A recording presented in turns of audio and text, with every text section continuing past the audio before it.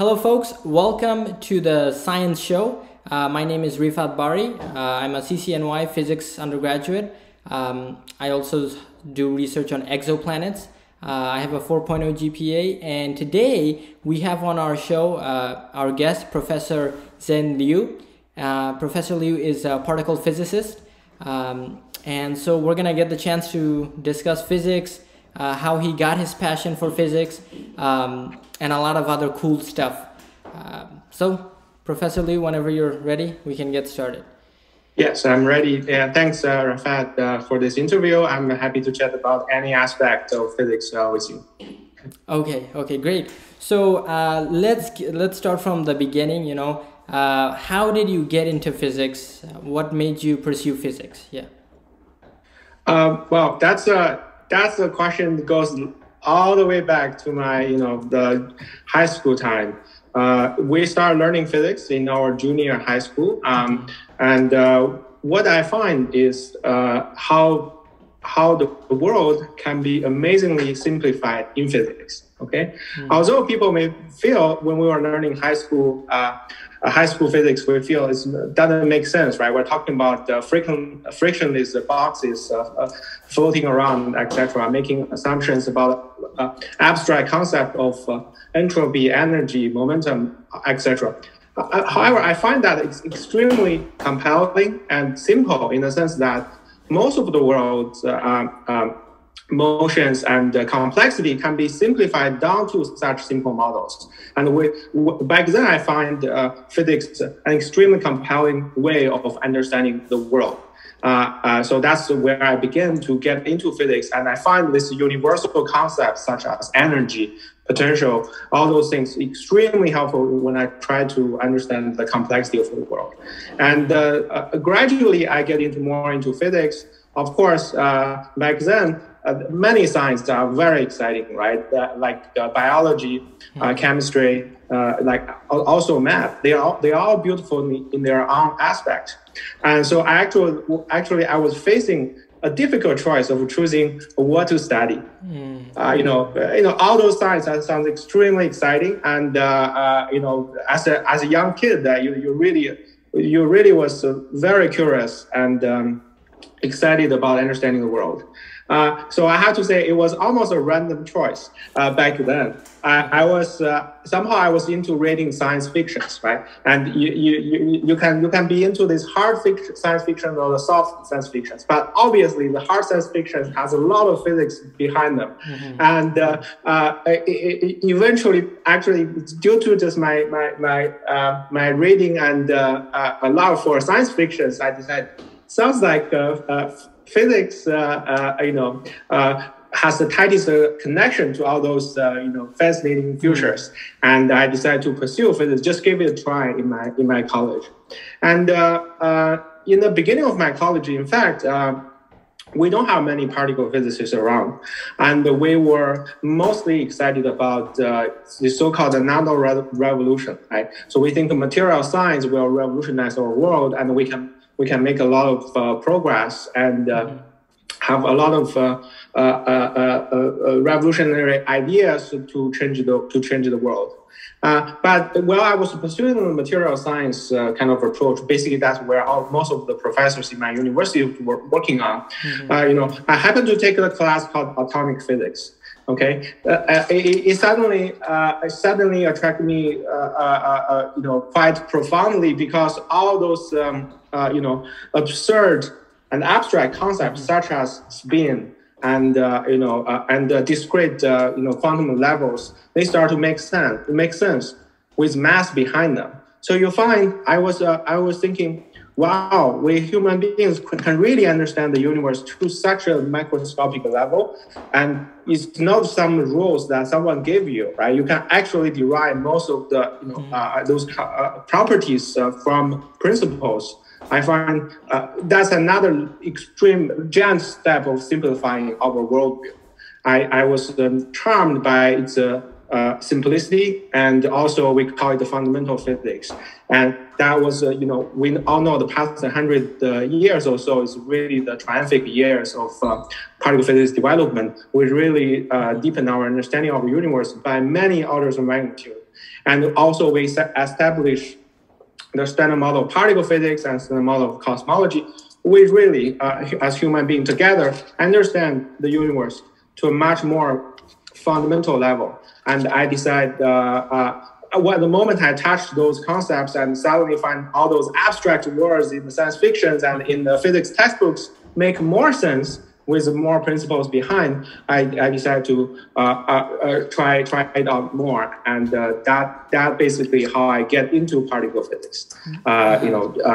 Through a series of choices, but also affected by random factors.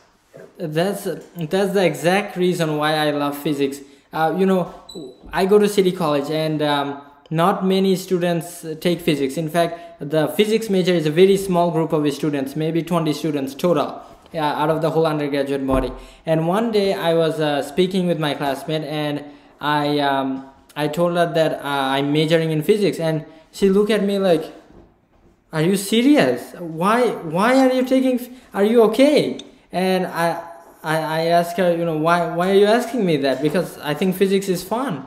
And she said, physics is so boring, and it's so it's just equations and you have to memorize it. And then I realized we are not talking about the same physics. She's talking about equations. I'm talking about the physics of the world, how objects fall, how, if I drop something, where will it land?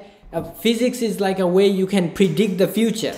And that's something that, when you are solving the equations as an undergraduate, you take for granted. But really, you are not solving equations. You are predicting the future, right? If I like Newton's laws give us a way to extend. If I know the momentum, and if I know the position and velocity of a particle, at one time I can tell you where it will be any time in the future, any time in the past, and that's crazy. That's crazy, I think. So yes, it is amazing about this predictivity. Also, I have to let you know, you are talking about classical physics, okay? Once we're into a quantum realm, things are not the way you are describing. However, I agree with you. People approach physics differently. Some people approach it as a subject. I have just like other subjects of science. You have to memorize a lot of rules. But I think for any science, eventually you will discover behind all those equations are some fundamental principles. With those principles, you can derive all those equations. In some sense, the mathematical equation is a representation of the underlying principle that you're working in. Physics in particular, that's because we try to avoid complexity. We try to, extract the abstract principles from the complex world. We really focus on the underlying principles. That's the fundamental reason that attract me to physics. While I appreciate the beautifulness and complexities of this world, material world, we have so many fun things, right? You can do with your friends and have a lot of day-to-day fun. But the ability to appreciate and understand the principles behind gave me a tremendous amount of satisfaction, and the opportunity for me to contribute, even if it's just tiny bit to our understanding of the fundamental world and fundamental principles, is make me excited, and that's why I decided to devote my research career to this field. Okay, so I just want to talk a little bit about your undergraduate career. So when you got your bachelor's degree in physics, I'm in the same position as you were maybe 10, 20 years ago. So how were you like as an undergraduate student? What was your feeling towards physics? Just if you could tell me a little bit. So that's you bring me back to how many years ago? 17 years ago, I believe. Okay. So when you first entered college, I went to the college called Zhejiang University in southeast China. Zhejiang University is located in Hangzhou. It's called Heaven City in China. It's a beautiful city with the West Lake in the city center, and the weather is warm there, and a lot of many historical sites and poets work there. So it's a beautiful city. I entered the college. Obviously, I'm as a high school student transiting into college, I'm super excited to see the amazing amount of opportunities offered to me. So many things I can learn. And not only physics, I choose to major in physics, but I learned many other social science and art, etc. at the same time. So the beginning 2 years in my education is basically about how do I say 19th century physics, right? Classical mechanics is before that it was really the Newtonian mechanics again, but this time with the differential equations embedded there, E and M, and then when I start to learn classical mechanics, things looks different. Okay, since high school we were dealing with the classical world using Newtonian mechanics. Where we have to draw diagrams and analyze the forces, etc., introduce the concepts of potential and momentum and things like that, right? Yeah. But when we start with classical mechanics, those concepts reveal themselves in a different format, and they are more in the abstract equations, and then eventually you can go into operators and commutation relations, etc. That was extremely confusing. I was thinking, why anyone would try to approach such a direct appreciation of the forces and the momentum in the world in such a mathematical way. Okay, but so there I feel very confused. I was totally disenchanted by that course, and I performed very poorly in that class. But then afterwards, is the moment we have to learn quantum mechanics in a more mathematical way. Then you see the connections. You see how the classical mechanics actually is somewhere bridging classical world and quantum mechanics. So you can many languages you can borrow from there, and you suddenly understand this almost incomprehensible quantum mechanics have their classical correspondence, both historically and mathematically, and that was a very enlightening moment for me, and that leads me to my junior years, quantum mechanics. Then you start to learn. Question. Yeah. So you said the enlightening moment for you was when you realized the relationship between the quantum mechanics and classical mechanics. Can you clarify that a little bit? What do you mean? Yeah. So it's a very weak kind of feeling. Okay. So I don't need the one-to-one correspondence, right? Mm-hmm. However, in the classical mechanics, we have to talk about those space and the momentum operators, and they have commutation relations, etc. Okay, so I was thinking, why do I need to introduce all this? Why do I need to introduce Lagrangian, right? Things like that, right? Those concepts are quite abstract and seems like just some intermediate step of mathematical treatment to solve the same problem I can already solve in Newtonian physics. Okay, maybe one way is simpler, one way is harder. And of course, that brings me a lot of advantage in solving more complex systems using the classical mechanics system. Mm-hmm. But to me, it was more like a math trick rather than something have more meaning or more life behind that. Okay, but the moment you go to quantum mechanics, you suddenly see the space coordinates and the momentum operators, they have commutation relations. Slightly different from classical mechanics, but that's one of the fundamental thing for quantum mechanics. That is the non-commutation relation between those operators. And you can, of course, use classical mechanics insights into the system, and you find the counterintuitive results. And it's those counterintuitive results and that make you feel the world is much more how do I say, charming, mysterious than our classical world, which we think we can predict everything, right? And I was speaking of predicting everything, I was quite amazed back then in my undergraduate education. There are several classes they taught me about, at the end of the 19th century, people thought the physics is complete, right? There's only some clouds in the sky. And Sir Kelvin, I think, was saying that. So I said, why people keep on telling me those stories? That doesn't sound, okay, he was wrong, so what, right? So, but the more you think about it, the more you realize that's true, right? If we are not exposed to the quantum mechanics, we really think we can predict everything. And the physics is about the more correct, more ability to solve the equations and to solve complex systems. But it turns out physics has much more behind them.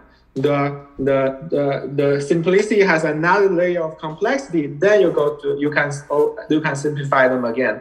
That was very interesting moment. But after quantum mechanics, you open a new door. Of course, you start to understand materials, understand the solid state physics. You find it, wow, really, quantum mechanics can be applied this way, and I can really understand complex material, and using extremely simple, periodic lattice, and solve the equations and predict the material ability. That was there are so many aha moments in physics. When you are learning it as an undergraduate student, and the surprises and simplicity come to hit you again and again.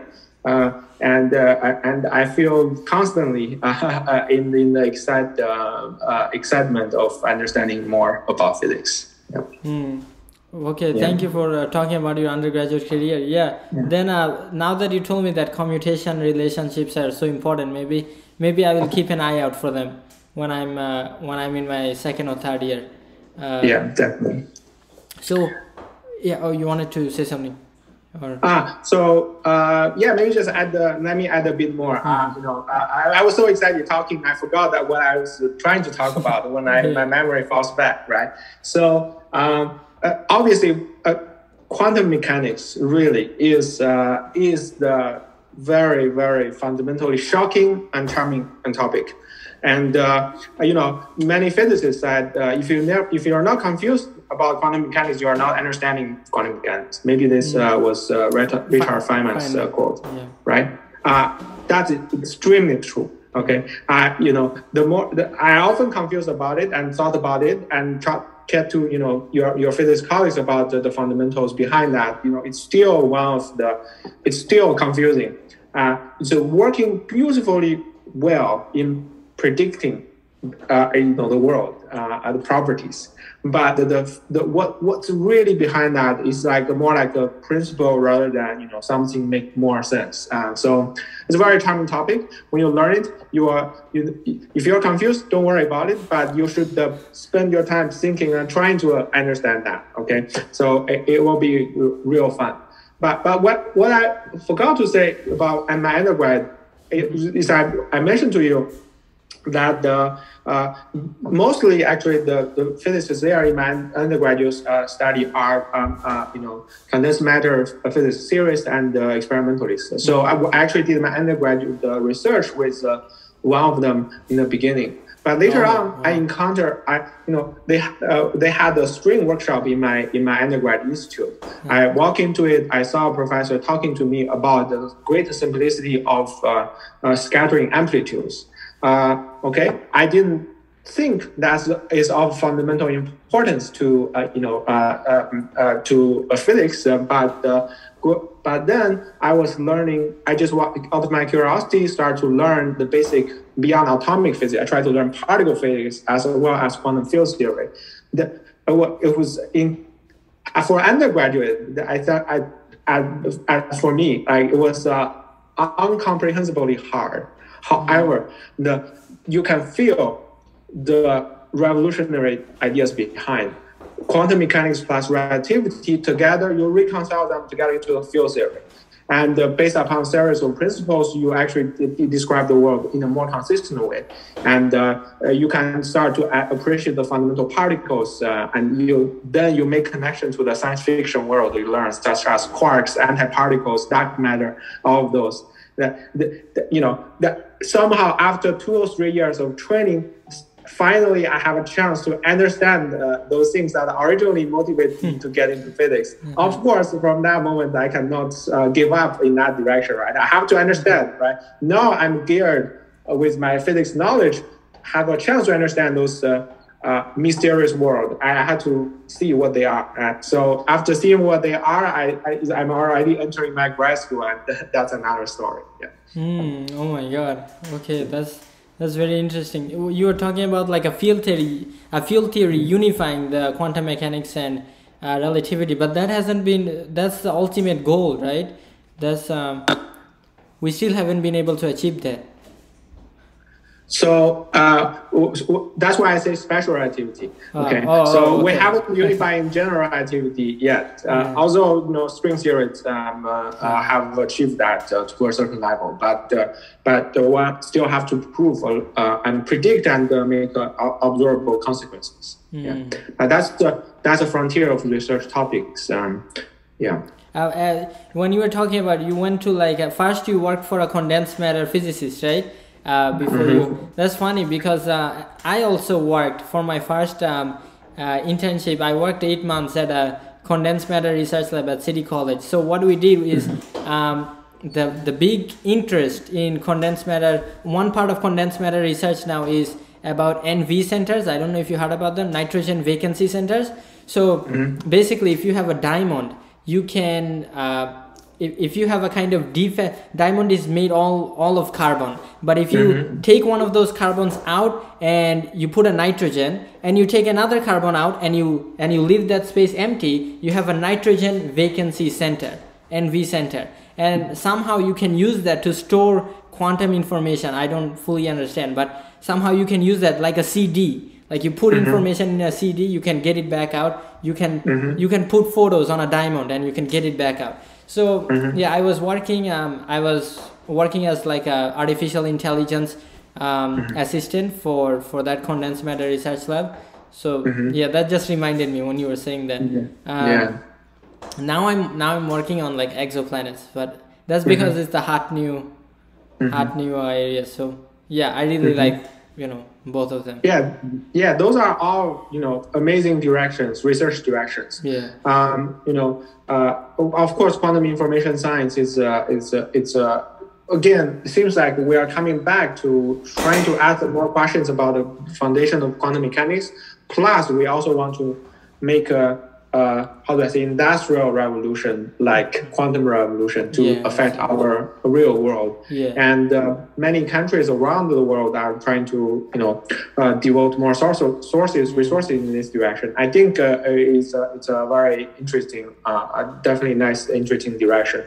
And physics from all branches, particle physicists, the condensed matter theorists, the biophysicists, etc. We all can learn from each other and learn from this practice to make progress in science. So it's very interesting. And also you're saying you're working on exoplanets. That's another very interesting and charming topic. Okay, so we actually chat with my colleagues from time to time. Okay, so of course for particle physicists, we are kind of cold-hearted, right? So we calculate the probability of where intelligence exists, etc. Right? We can like Fermi asked this Fermi paradox: why aliens haven't contacted us. He is a great particle physicist. So we also think about those questions from time to time. But the cold-hearted viewpoint from us is, yes, we all think exoplanet exists, intelligent must exist. So searching for them or not is a different question. However, I think maybe we are the minorities, or maybe we are not the whole, people who believe, who think that exoplanet must exist, and intelligence must exist in other planets. Find one or connecting to one, is groundbreaking, right? It's it's for the greater human being, essentially. But so it's and I talked to, there were particle physics friend of mine who later on converted to spend more of his time doing exoplanet search. So I chatted with them, and there are all nice stories and nice techniques they are using. So we are all learning from each other, and trying to answer different questions that are all interesting, but have different kind of how do I say, questions we want to ask about. It's all fun and exciting, and lots of science behind. And when we get to after we finish talking about like your graduate school at Pittsburgh and some of your research career, and we can talk a little bit about like exoplanets and some of the ways we've made progress in detecting them, and your opinion on like the Copernican principle that be humble. But being humble in terms of finding exoplanets is not the same thing as being humble in general. It means there is life on Earth, so maybe there is life somewhere else. So it's not the same kind of humbleness that but so we can talk about that. So that brings us, so you talked about your undergraduate career, how you learned 19th century physics in your first 2 years, and then how you worked at a condensed matter research lab at first, before you went to like a physics expo, how you got amazed by the relationship between quantum physics and classical mechanics, and all of that stuff. So how did you end up getting into nuclear physics, into particle physics? So how do I get from nuclear physics to particle physics? Is that a question? Yeah. Why did you choose that as your research direction? Why not? Yeah. Why not anything else? Yeah. So but you can see, as I was describing, I start to understand what are those mysterious world like antimatter, quark, dark matter, all Higgs boson, etc. In that process, you suddenly appreciate much more, and finding they are more, in some sense, more fundamental in describing the complex world. So that's follow the philosophy of going macroscopic and more fundamental, because we think the world can be constructed from those simple building blocks to the complex ones, even though there are complexity in each step. Maybe some systems are mathematically unsolvable, but you understand there are more microscopic structures behind. So the moment you get into that, you see the nuclear physics, you see why do I have the spectrum? Why do I have those relationship between them? You realize behind them is the nucleons, and behind that is the nucleon has structures called quarks and gluons, and you cannot stop. Okay, once you're on that path of trying to go to simplicity and the microscopic interpretation, you want to know more about what's behind them, right? Are they fundamental particles, or there are structures behind them? And what we want to find the ultimate theory, right, to describe the microscopic world. So that led me to my grad school. When I was applying for grad school, I said, clearly I want to do particle physics. Although I had the undergraduate research in both branches, but my research interest is really into particle physics. So I applied, I got a few offers. I eventually chose actually with University of Wisconsin Madison. that's where my first time entered the US and start to learn, grad school classes. It was really fun. It's a cultural shock to me to adapt to the new culture. But of course, another difficulty is I have to learn everything in English. I didn't know how to describe most of the things in English.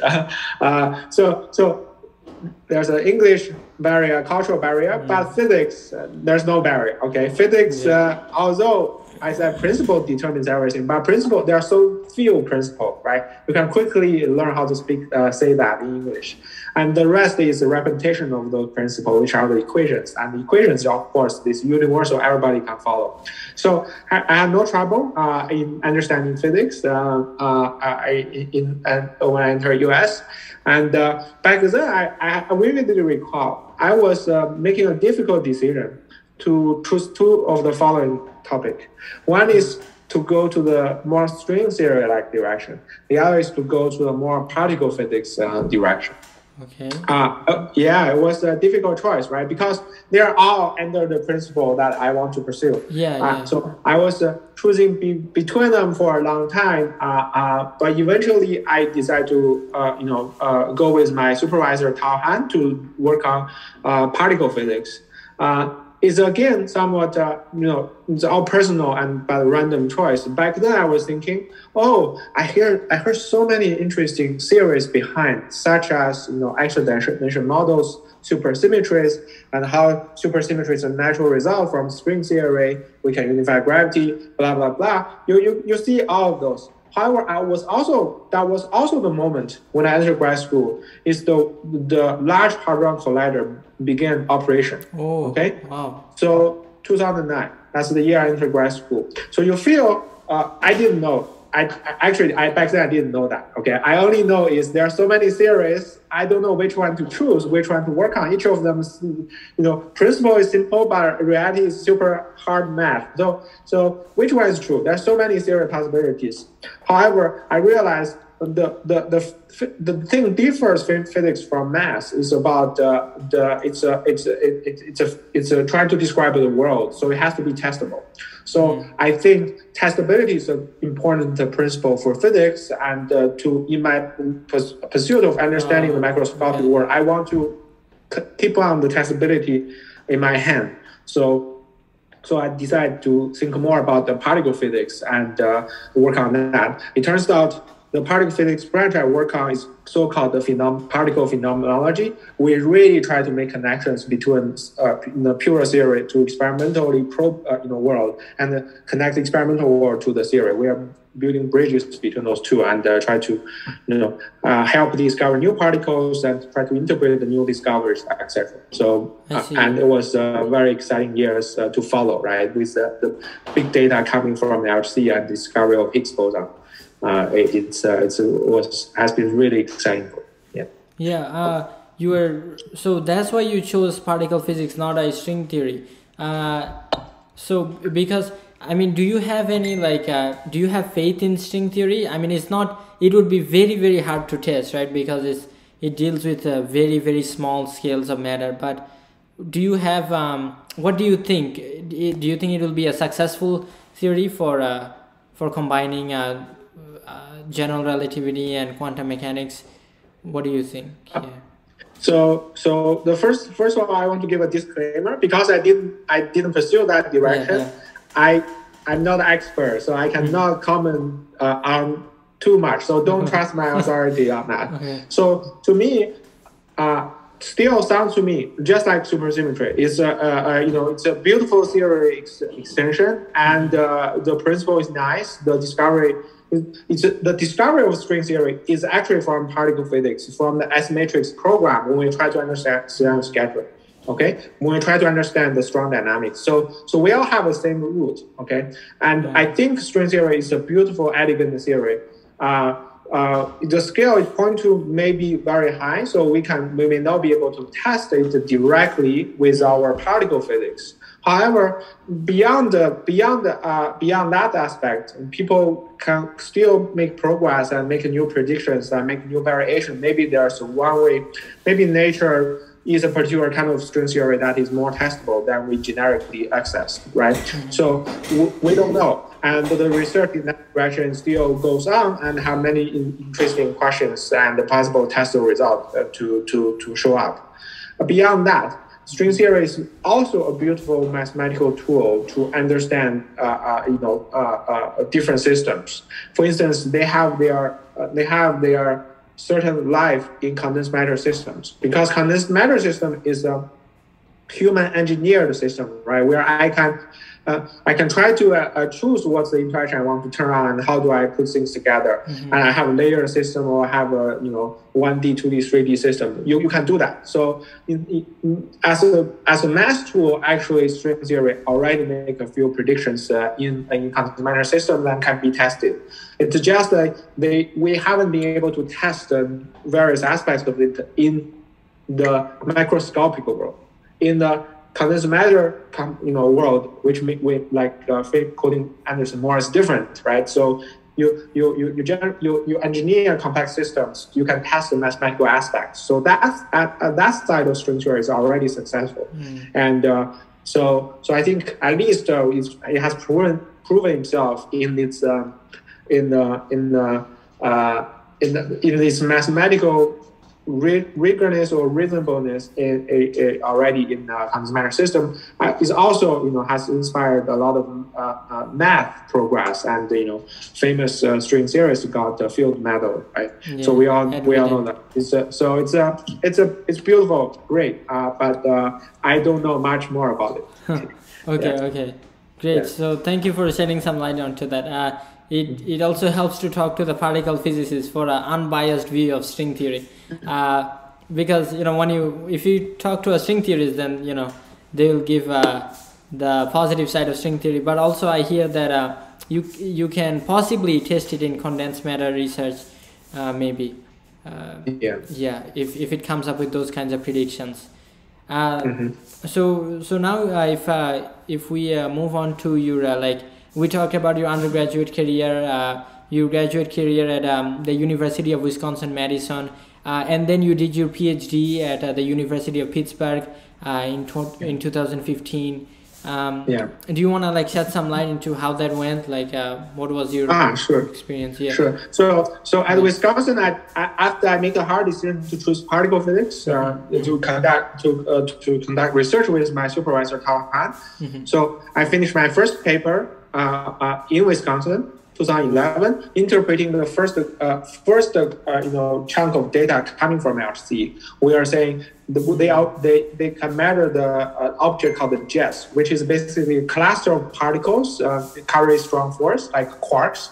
So from that you can see from what they observe, you can say, they can constrain resonances in actual that should be predicted in actual dimensions of composite states, etc., making connection to string theory, etc. So you can translate their non-observation of access to constraints on various theories. So that was really my first paper there, and then I wrote a second paper with other scientists there.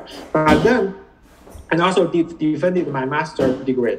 But then my advisor moved to Pittsburgh. This is typical in academia. You change jobs from different places. So I decided to move together with my supervisor to Pittsburgh. So basically, there's no discontinuity in my research career. It's just your location is not localized. Okay, so you have a change in your location.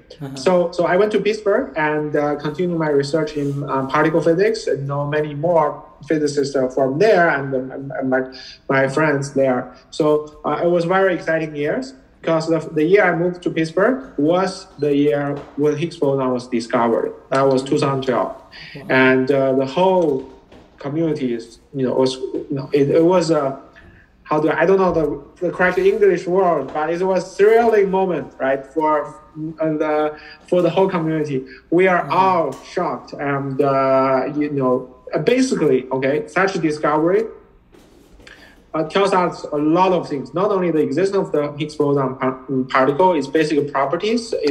Back then when discovered, you only know that roughly, but it already rules out a lot of theories people wrote about predicting there's no Higgs boson, So it already the existence itself it's a giant step for human knowledge. And there's many more puzzles behind the Higgs boson, and many of you have heard many mysteries behind that. But that research is super exciting, and we have been working on that since then. Yeah, and maybe we can talk later about the current research that the LHC is doing, what's coming out of that. So okay, so that's your PhD. Wow. So you actually moved with your advisor. That's kind of interesting. Yeah. So now your current research is in particle physics phenomenology. Is that how? Is that how you say it? So you basically combine the theory with the experiment, right? Yeah. So you find out a way to test the theory. Like, is that how I can describe it? Yes. So that's a very interesting branch people didn't know. Okay, so we're doing particle physics research. Okay, we like to call this field particle phenomenology. It belongs to the theory branch because we don't directly do experiments. And however, we do understand many aspects of experiments so that we can say, oh, we are interested in this theory. Okay, this theory has many aspects. However, to test this theory, we need to convert the theory to observables. So we are able to calculate observables, cross-section, differential cross-sections, construct observables, and also be able to estimate the background. So we say, oh, by the way, it is possible to look for such a theory in this way in your experiment. Could you please do it? So we basically make proposals, I see. ideas to test the new theories.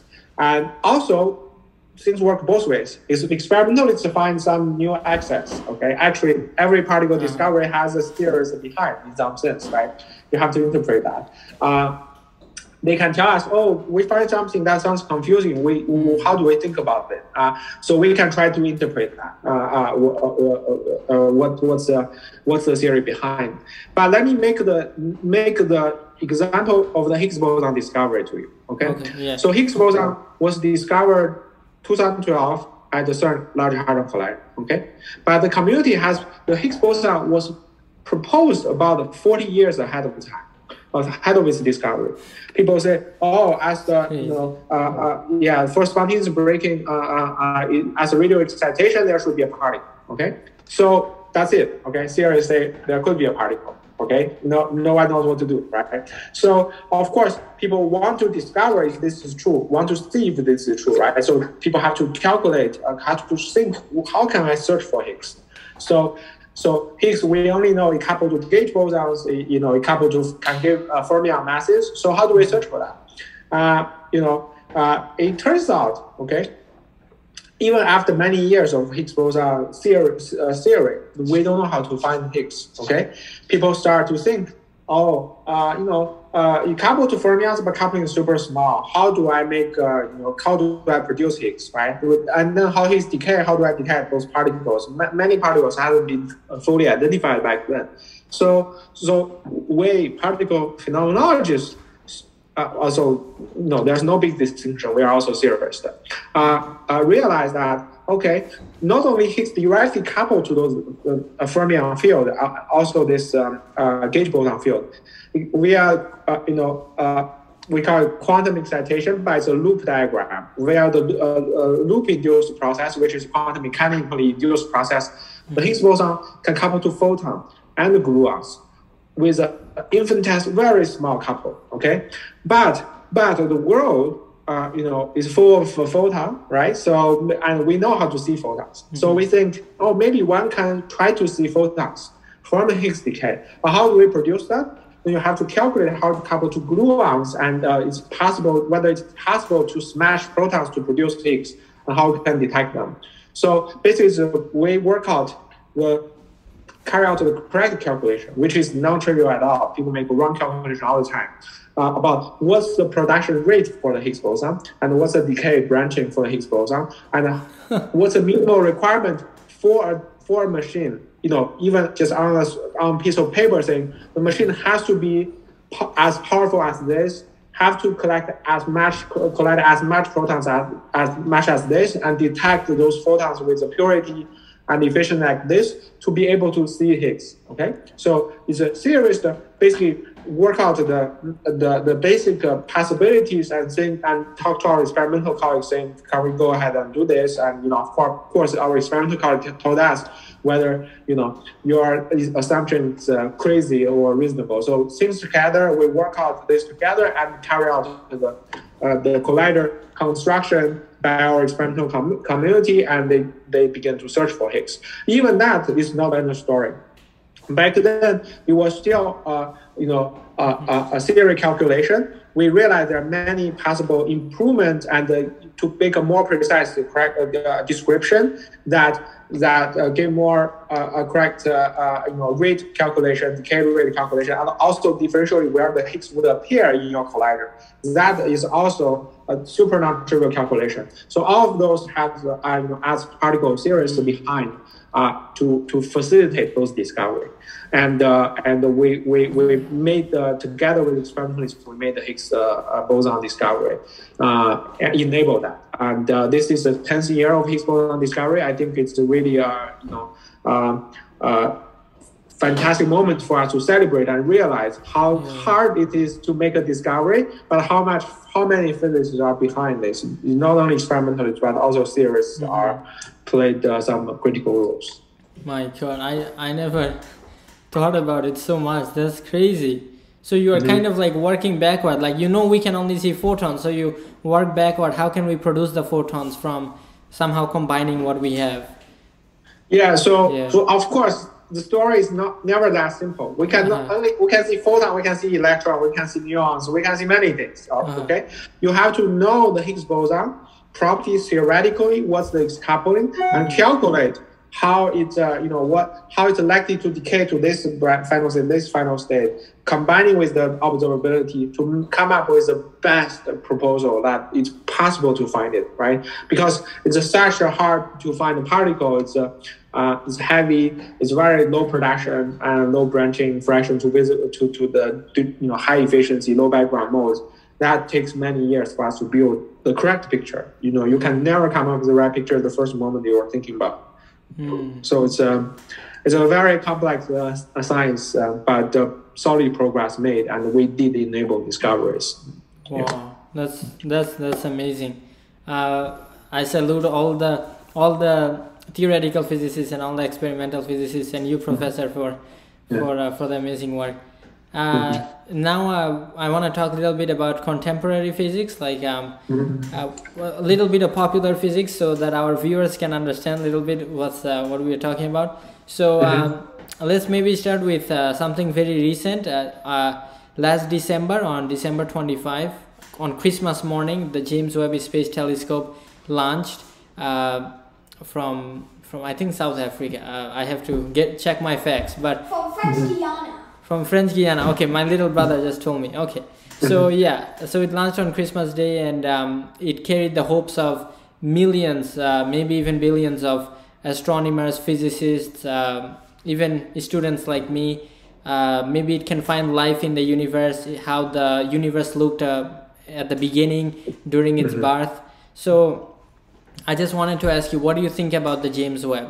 What are you excited for? What do you think? So James Webb telescope, space telescope is a great event. Okay, and of course I watched the launch and talked to my colleagues about what exciting new physics this can enable us to do. Okay, but first of all, I have to admit that's not directly the direction I work on. I know astrophysics and cosmology, because for fundamental particle search, sometimes we have to check the consequence in astrophysics and cosmology, right? So but that's not my active research area.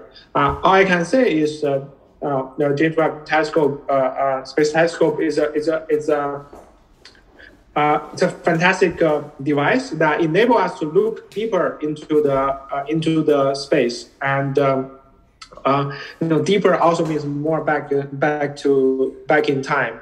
So we may understand more about our cosmological evolution, and they enable us to to understand, to constrain or to probe certain fundamental particle physics. Beyond that, we're also able to see many things more precisely, including enable possibly exoplanet discovery. So all those are super exciting, and but I have to say I don't directly do research in it, so I didn't know more about that.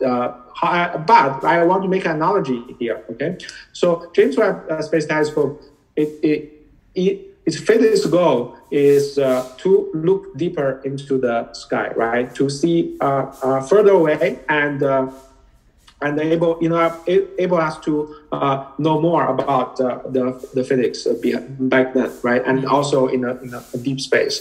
And it's a huge project that I think it's generations of physicists that work behind that to enable that to happen, right? So science budget is not huge, and people really try hard to maintain it and try to enable it. So I really appreciate their effort working together to maintain that project, right? To make it happen, and it opens all the mirrors, and this is a beautiful, charming moment. There are many moments. There are several moments like this in history, especially in recent years. Because back then, post World War II, we all understand the importance of fundamental science. So back then, we have many different sorts of big projects ongoing. But nowadays, right, people due to budget requirement and other reasons, people spend less and less in science. So it took longer and longer for big projects to realize. For instance, for the LEGO experiment, right, when they discovered the gravity wave, that was a shocking moment, right? But it took them 40 years of preparation, I think. That's not directly my field, but I know they prepared for long. Or for instance, for the Higgs boson discovery, it's also a 40-year lab that CERN started building, and they started the earlier operation, UA1, UA2, then they do the lab, then they enable the LHC construction. So those big science projects requires budget and requires generations of efforts. And people, it's amazing that how scientists work together in the more and more constraining budget scenario to make things happen.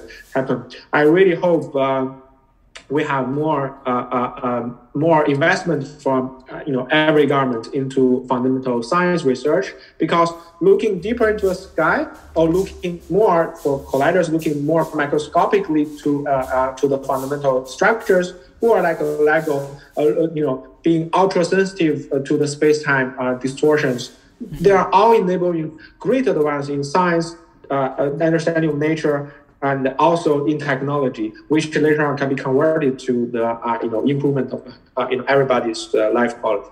So I derailed your topic about James Webb, but I think it's something really I saw again and again, making connection between different science fields. 100%. Look, the budget is like the highest I think the science budget in the US has ever been was during the 1969 when we were racing to get to the moon. Then the budget for NASA, believe it or not, was 4%. The budget was 4% of the GDP, national GDP, which is crazy. Now NASA's budget is not that big, and they have to spread it over, like James Webb, they had to spread the $10 billion over 10, 15 years, something like that. When you were talking about experiments, like LHC took 40 years to make and to confirm Higgs prediction. LIGO took 40 years to make. I think it started with an MIT professor. I actually forgot his name. So all of these experiments, it's like, if a theoretical physicist makes a prediction at some age, he has to wait 50 years to see if his prediction is correct or not. That's like a whole life.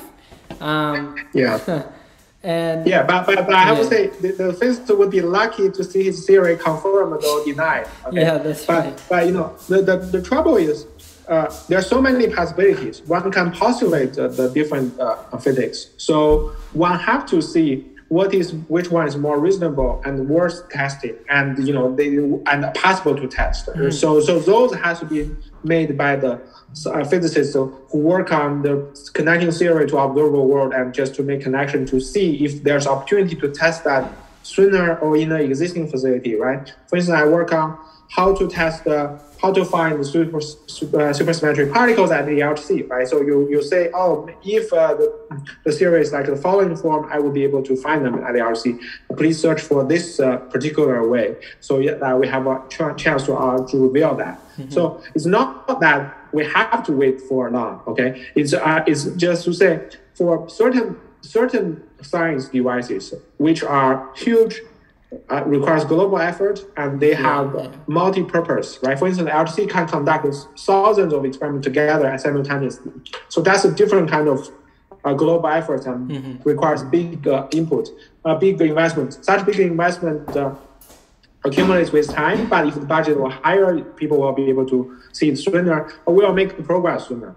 So that would be that to me sounds like a better investment to comparing to some other directions. I think so too. Yeah. Well, actually, well, if the experiment is like international, like LHC or LIGO, then that's right. Yeah, it takes a long time. But if the experiment is more local, like for example, 1919, when actually I forgot his name, but a few experimentalists decided to test Einstein's theory of general relativity by looking at the solar eclipse. That was just 4 years after Einstein completed the theory in 1915.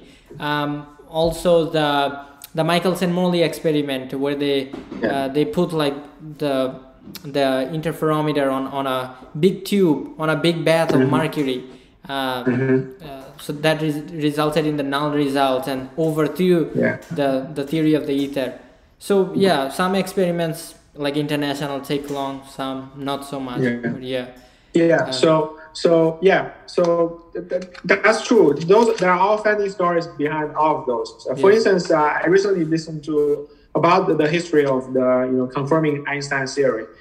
They actually have to find the best place to observe the effects. So there are several teams. They have to ask for the funding agents to sponsor them, so they can make the trip to different parts of the world to make the observation. One team did that in Europe. That was a cloudy day. They were unfortunate. The one team did I forgot location, maybe in America, and they were able to get some good data. That was a very nice story. It was how do I say? It was fantastic that we were able to confirm or test the theory when very close when it was proposed. Just as, for instance, when TDD and C.N. Yang said parity can be violated. Parity is a symmetry that we think about the microscopic physics. And next year, several teams, Professor Wu's team, most famously, did observe that in the Cobalt 60 case, and that's very nice and amazing. Okay? So that is branch called the small scale experiment, which you can do that single purposely to test a particular kind of theory and see if it confirms that. That is a direction we actually scientists are also thinking about and investing. I'm just saying both big experiment and small experiment are all valuable aspects of fundamental science research. They have different virtues in some sense. Small scale experiment can be done with a low budget. You can do many of them, but they can only do one or two things at the best. But for big experiment, you really push some knowledge, globally in every aspect to a deeper level. That's like James Webb Space Telescope or LHC, things like that. So they are all valuable, and I don't think we can achieve what we are today without big science facilities. Yeah, for sure. I want to talk just a little bit about quantum computing. You hinted at that before, like the potential for quantum computing. A lot of countries are investing in trying to make a quantum computer or a supercomputer. What do you think? What is your take on it? Even if your research direction is not in that field, like what do you think? Like, yeah. Yeah. So I don't directly research on quantum computing, but I do talk to a lot of quantum computing people and scientists about it. As there's also new opportunities enabled by quantum information science for particle physics. That's the direction I'm working. I also work on, like using ultra-sensitive devices to look for new forces. Just like you see Lego being ultra-sensitive, its noise level is dominated by the measurement added noise. So we call it quantum noise already. So ultra-sensitive devices do enable new discovery opportunities. So I also work on how to realize such potentials in various systems to look for new physics signals, as well as thinking about combined devices together to have an entangled network to read out the new physics signal to enhance the sensitivity. So I do research in this branch of quantum information science. So I have I talk to my colleague of quantum computing from time to time. So I think as I did that, I added the introduction to quantum computing to my quantum mechanics class last year when I was teaching that at Minnesota. So I feel it's important to let people, especially physics major students, know. Okay, quantum mechanics is well established physics direction, and we build upon it. On top of that, we have field theory, even string theory, etc. But there are two things about quantum mechanics are still have a very strong life. One is on its foundation. What drives quantum mechanics? Why the world is quantum mechanical? That's called the fundamentals of quantum mechanics. People can still research on. This is really hard, and we did that. Human together did that for many years. We don't have a deeper understanding yet. Okay. The other is more application part, which is quantum computing. Okay, so I did a class survey, asked students, "What do you think about quantum computing?" So I got students in my classroom divided into two sides. One side said, "Oh, it's a super computer, so it's super fast. Okay, it can do everything super fast." The other group said, "It's controversial." Okay, so I was very pleased to hear the students know two aspects. At least in my class, they hear each other's two aspects. So I told them, look, here's my understanding. I'm telling you here. Okay, so it's my personal take. Okay, quantum computer is a different kind of computer. It's different from classical computer. However, it's not equivalent to a supercomputer. The reason quantum computer is special is to make use of the quantum mechanical principles, not classical mechanics. So you allow superpositions and the commutation, etc. kind of operation. It enables quantum computer to be good at solving a certain type of problems. Okay, it's not a general. It's not a universal supercomputer. There are certain problems they can solve. They can we can call breaking the password, right?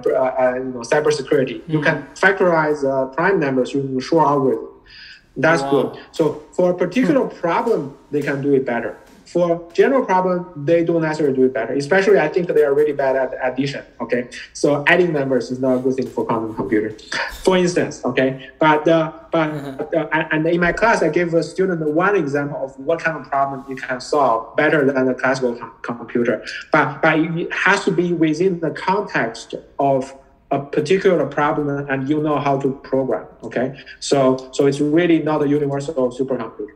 That's one. Second thing is, there are still a long way to go to reach to let the quantum computer to beat classical computer, even in the problems they are good at, because we don't have a large network of fully connected qubits, and we don't have a stabilized readout system that the error correction is efficient, etc.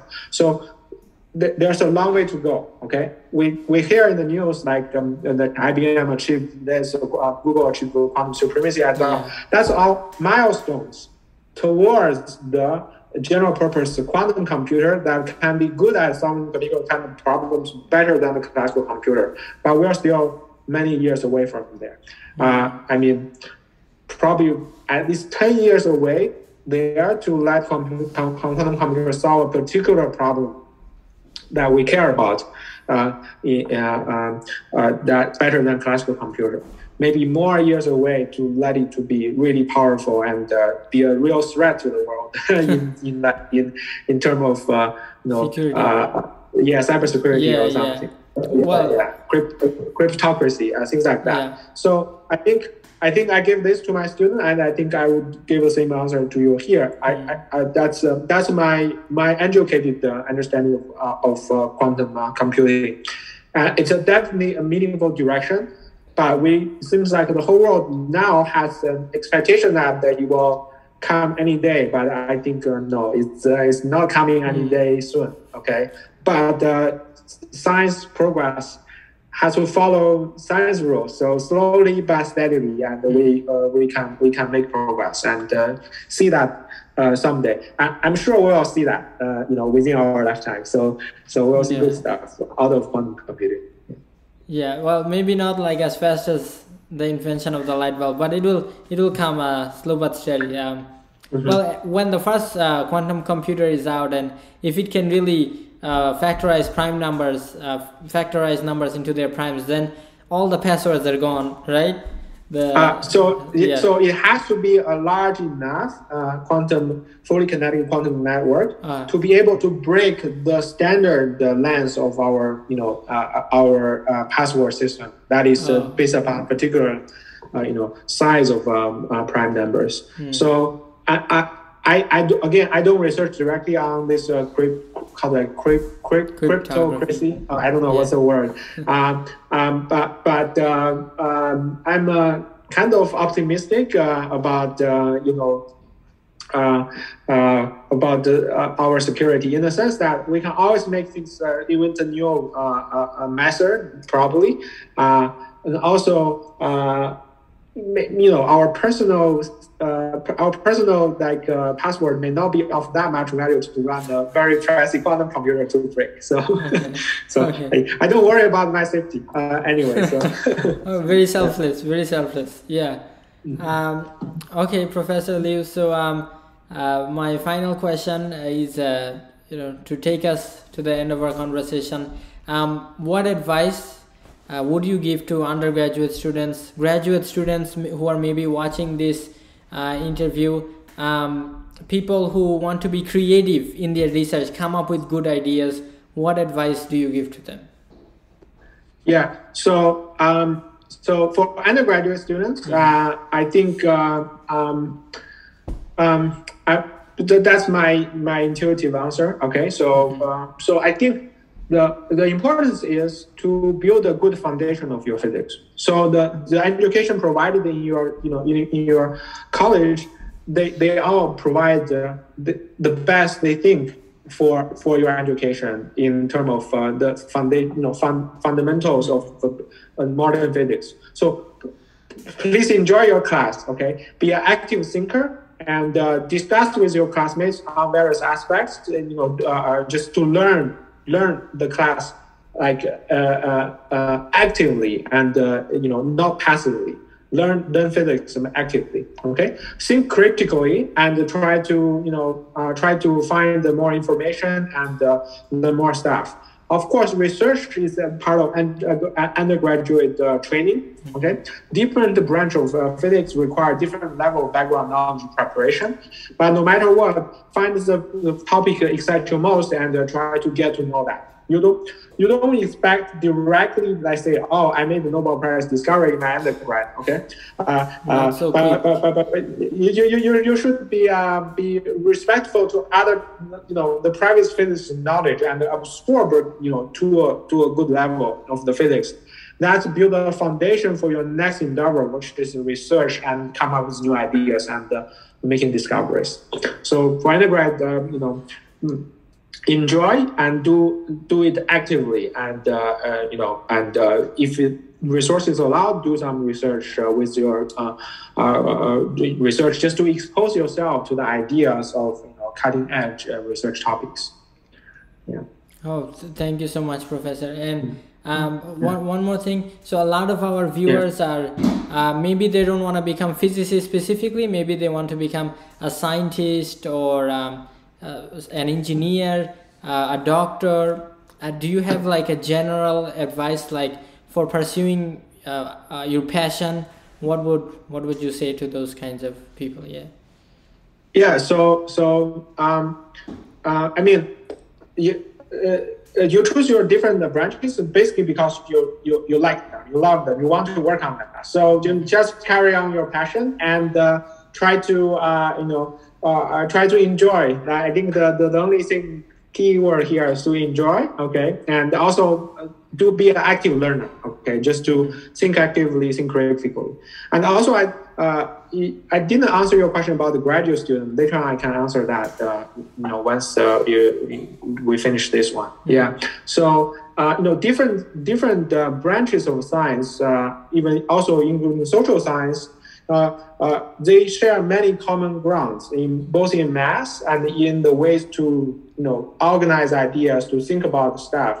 So we do learn from each other. So I think we as physicists, we often talk to my colleagues from other fields just to have fun. They always have fascinating stories to tell me, and big discoveries and groundbreaking moments and confusions. All of those are really fun, and from learning from each other, I think we can make the world become a better world. And we shouldn't say the thing we are working on is the best direction everybody else should pursue. Instead, we should really appreciate the complementarity between different things and enjoy the cross-learning process. Yeah, that's true. That's true. Speaking of the graduate students, especially when it comes to the end of your undergraduate career, you have to decide: do you want to be experimentalist or a theoretician? Do you want to pursue photonics, particle physics, astrophysics? What's your advice to graduate students? Yeah. So for graduate students in general, I only know like STEM field in grad school. So I know chemist, physicist, biologist, engineering. I know those people. So I think from my experience, you actually have to choose your direction earlier in your grad school. So maybe in your second year or third year, you have to already fix an advisor and research in a particular direction. So the decision came much earlier. In fact, it came earlier before you have a global view of everything. You have much better understanding of stuff. So my general advice would be, again, your choice is a collection of your past, and you make a decision, right? So, so make that decision when it's needed. For instance, you need to choose an advisor by the second year, right? You need to start work with someone in the first summer or something. At least in my university. Do that, make that choice. Try to enjoy and devote yourself to that. Give it a try. If things doesn't work out, you can always switch, because grad school do allow you to switch advisors and try different fields. So you can only know whether you like it or not after you devote into it. Yeah. So you really so it's like a trial process. However, because you are already received your undergraduate education and have the first year of grad school class, you probably will make a reasonable guess about big direction you want to pursue. So try it and try to enjoy. And in particular to particle physicists, I actually tell them particle physics is and probably true for any field. When you enter grad school, when you do research, everybody will have the exact moment you feel super excited, you are getting into this field and learning stuff. Then you start to feel frustrated because you find you know so little compared to other people, and then you find some people you don't know what you're doing, and your research may encounter some difficulties, etc. Okay, all I want to say is it is common to be frustrated at the grad school, and And the only way to carry you through, I think, is really your passion about that field. For some, everybody has that moment. I have that moment as well, having doubt in myself. But then I step back, think, why did I go to grad school? Because I really want to learn how the world, in the microscopic way operates. So coming back to that moment, even though something I'm doing right now may seem to be a little bit trivial, or I don't see the big picture, but I know I'm on a path toward that direction. I decide to devote my years into, so I went through that. In fact, when I chose my major, I told myself, okay, I really decided to spend the next 5 years of my life trying to understand microscopic physics. If it doesn't work out, I can do something else. Okay, we are, the world is fully open to us. So it's really like immersion into certain kind of field, like when you're playing video games, right? You immerse yourself into it, try your best, and if it works out, beautiful. If it doesn't work out, we have many other options. So don't. The whole world is open to us. And our key thing is trying to enjoy, and enjoy includes, going through those frustration moments. But that's part of the learning curve and adult life anyway. So good luck, and I hope you all enjoy your beautiful life, whatever branch you are deciding to think more about. Thanks. Well, thank you so much, Professor Liu. So I think that's a fitting ending for our conversation. Thank you for your time, for your advice. I think a lot of students who watch our videos, a lot of little children who aspire to be scientists one day will enjoy our conversation. So thank you for your time, and Yeah, thank you so much, Rafael. This is a great, thank you for having me in this interview. I really enjoyed talking to you and sharing my stories. So if you have other questions you want to follow up, just let me know.